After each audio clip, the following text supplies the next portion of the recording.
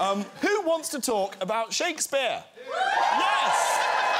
I do. It's Gwendoline Christie is about to open in one of my favourite Shakespeare plays, A Midsummer Night's Dream. Yes. Yes! So exciting. It's at the Bridge Theatre from the 3rd of June to the 31st of August. What can you tell me about this production of A Midsummer Night's Dream? Well, interestingly, the projects that I tend to be involved with come with a heavy cloak of secrecy. Yes. So you would assume, this being Shakespeare, that I would be able to tell you everything about the production. But do not be disappointed. Yet again, I cannot tell you anything about the production. No. And I can't because there are some surprises involved. I can tell you I'm giving my Titania. OK. Right. And I can tell you I'm doing some other things. OK. And I can tell you that it is immersive.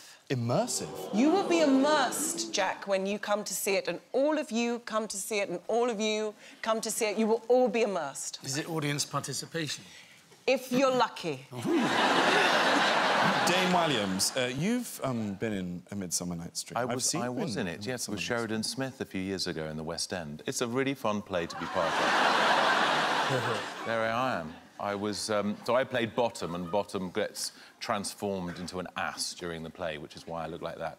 It's a great play to be part of, and also it's a good... I think it's a great one. It's a lot of people's first Shakespeare, isn't it? Because you can take kids along to see Midsummer Night's Dream. And it's very much about joy, too. There's lots of surprises in our production, but moreoverly, you know, in a world full of darkness, it's a bit of much-needed joy. It's twinkling. Yeah, no one dies in it, do they? Well, we don't know. In this one, maybe. At the end, they all get murdered by White Walkers.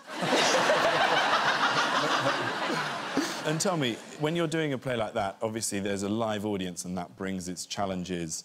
Have you had experiences? I have had some experiences, Jack, yeah.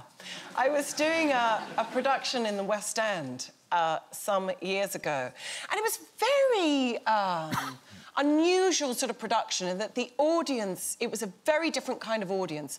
People would come in with takeaway food and eat takeaway food there.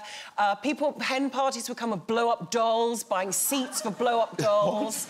and also lots of people seemed to be sort of fainting and carried out on gurneys. But the most spectacular of all of these things... Where was the show? The most spectacular of all of these things is that one night,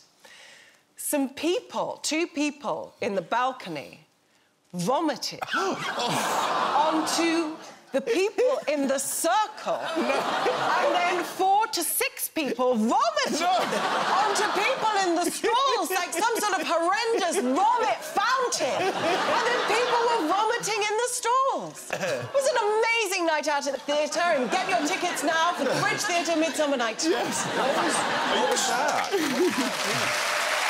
What was the show? I'm not telling you, David. Are you sure you want to do an immersive play? I can't wait. You're in and amongst them. They could vomit on you at any moment. I'm really up for new experiences. Yeah.